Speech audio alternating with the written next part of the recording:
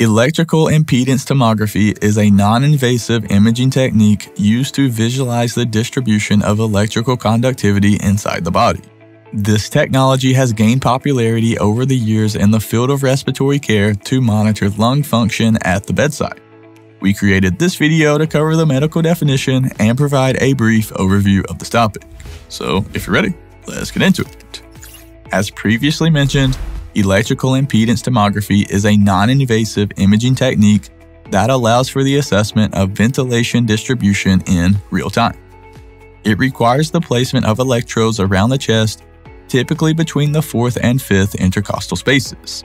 The electrodes are connected to a computing device with a monitor, and a small alternating current is sent from a reference electrode to each electrode around the chest. Impedance is measured between adjacent electrodes as the reference point rotates around the chest in a circular motion and repeats measurements approximately 50 times per second. This captures images that are reconstructed into a real-time animated graphic on the screen, referred to as the dynamic image. The images displayed represent a cross-section similar in perspective to a CT scan, looking from the foot of the bed towards the head of the bed. Electrical impedance tomography allows for the monitoring of various forms of asynchrony, such as changes in end expiratory lung impedance, the impact of adjusting the PEEP setting, and lung perfusion at the bedside.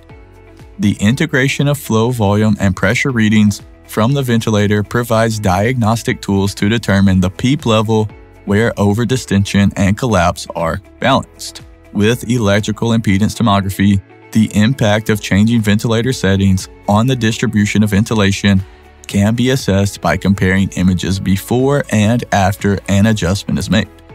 Trends can also be utilized to see stability of ventilator adjustments over time, which is particularly helpful in determining the impact of changing PEEP in patients with certain lung diseases. Furthermore, modern devices have been equipped with the ability to measure the impedance of fluid distribution throughout the lungs, allowing assessment of lung perfusion at the bedside. It can also detect the effect of excessive spontaneous efforts, which reveals the potential harmful consequences of spontaneous breathing in patients with severe ARDS. The capacity to monitor ventilation distribution, PEEP response, asynchrony, the impact of excessive spontaneous effort, and lung perfusion at the bedside has ushered in a new era of bedside monitoring focused on the individualization of mechanical ventilation, which means that electrical impedance tomography is a valuable tool for monitoring the impact of mechanical ventilation on the lungs, leading to better patient outcomes and a reduction in the length of stay in intensive care units. If you want to support the channel, please like and subscribe. I would greatly appreciate it. And there should be some other helpful videos popping up on your screen right about now that I think you will enjoy. And just a quick reminder, we are not doctors. This video is for informational purposes only. Thank you so much for watching. Have a blessed day.